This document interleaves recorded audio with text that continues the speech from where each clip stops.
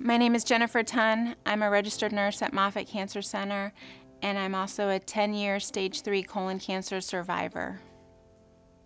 My journey as a patient started in March of 2006.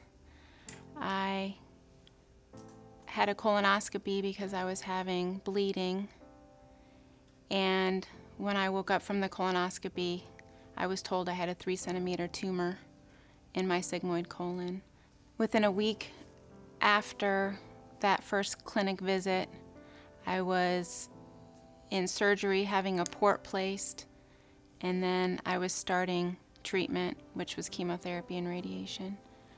What kept me going during treatment was definitely my family.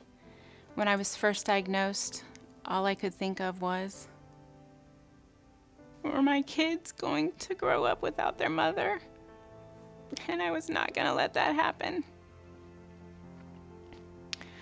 I wanted to grow old with my husband, and I wanted to watch my kids grow up. I wanted to raise them. So it was definitely my family. I'm sorry.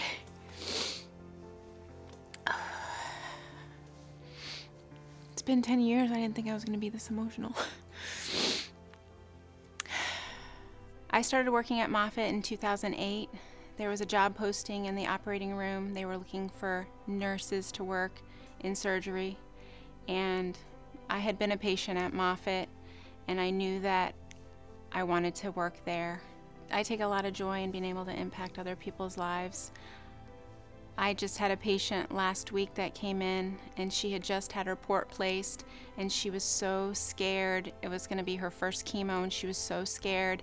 And I too had a port, and it was just in that moment that I pulled my scrub top aside and I showed her my scar, and I said, yes, this first treatment's going to be difficult, but with each successive treatment, you're going to understand how to manage your symptoms, and all of a sudden you're going to see that light at the end of the tunnel, and you're going to be done.